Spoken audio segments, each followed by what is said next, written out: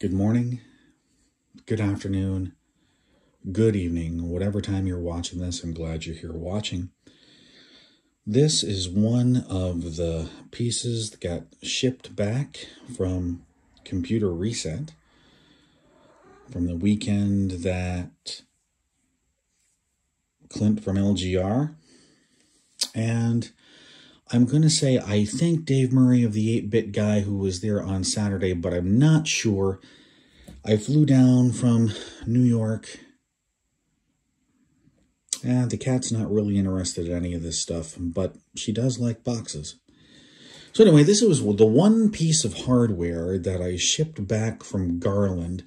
The rest of it was software, and that's going to be here tomorrow. So I thought, kind of to whet your appetites, especially since it's been a while since I've posted an Unwrapped or even Unwrapped impromptu video. So I'm going to crack this open in a minute, but I wanted to preface that with some things for those of you who may not have signed up to make the journey to Garland to go to Computer Reset.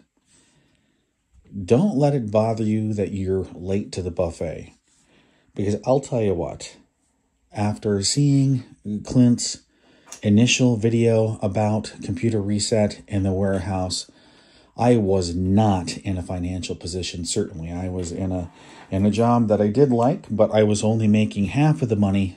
I kept putting it off.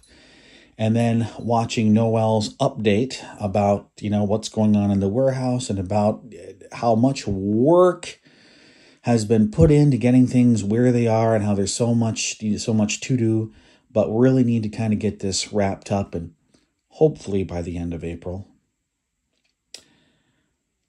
So this is what I have to say about that, is even though I was 2 years late to the buffet, there was stuff there as you're going through and things are getting reshuffled and unboxed that I didn't think I was going to find. Like, I found shrink-wrapped copies of the IBM branded VisiCalc.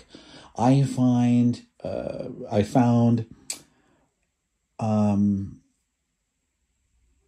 shrink-wrapped disk operating systems.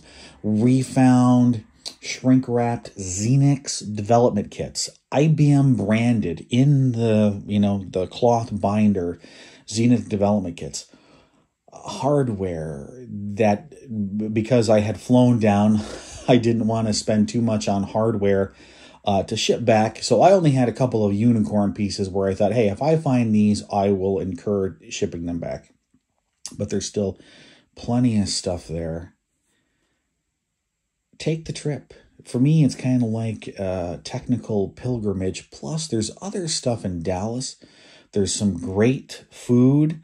The people recommended Jay's Burgers and Breakfast, which was really good. Also, the National Video Game Museum, which, at least in terms of the time you need to go through and enjoy it, is kind of like a Computer Reset in itself. You are going to need a couple of hours. So there's more to do than just a Computer Reset, but Computer Reset being the mission to go. So, all right, with that in mind, let me figure out where I set the knife. And if I can find the tripod, we'll try to set the tripod up and get this open here. Well, I wasn't able to get my tripod set up the way I wanted. Of course, my retro home office is somewhat of a train wreck right now. Hopefully get it back in some kind of order soon. So anyway, I cut the tape, but before I open this up, it says I do want to say thank you to Noel.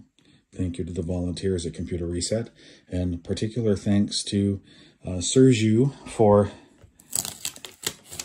helping me pack and tape up and figure out a way to get these finds to the frozen white north of New York, which is 60 miles south of Montreal, Quebec, Canada.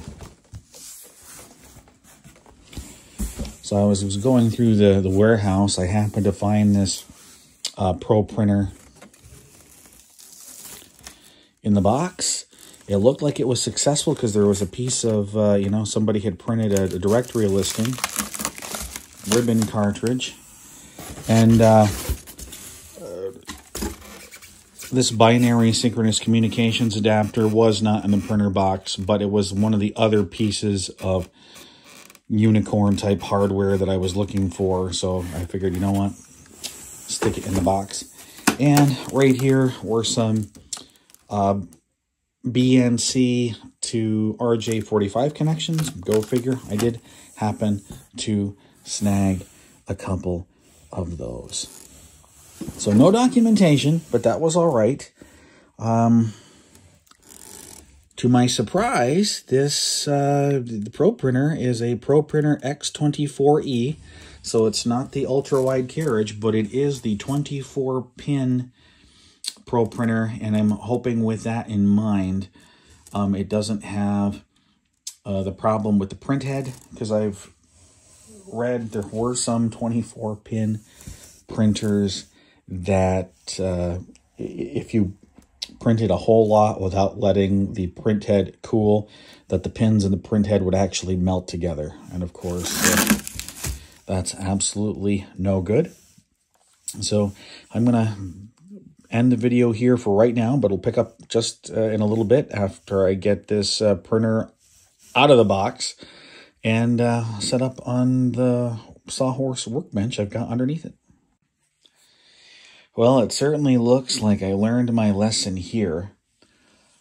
I didn't actually rip into the ProPrinter when I found it in the box. So I'm guessing maybe that's what this ProPrinter had gone in for service for, was a problem with the print head, because the print head is actually missing from the assembly.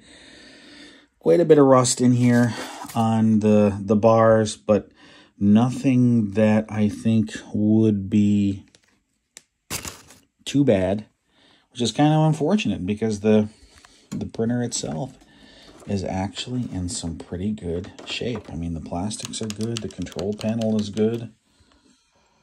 You don't see that too often on anything anymore. So I guess if anybody happens to have a print head, a working print head for an X24E, reach out and get in touch.